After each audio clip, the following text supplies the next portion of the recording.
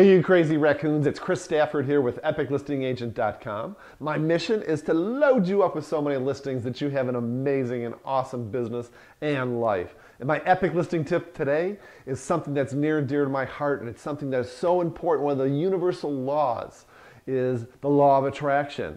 And you know from the law of attraction, you've probably seen the movie The Secret, that you can meditate, you can visualize, you can passionately feel and get behind what you want to create for your life and what you want to create for your epic listing business. Tons of listings everywhere. So it's great to feel that passion, put the emotion behind it. But it means nothing if you don't take action.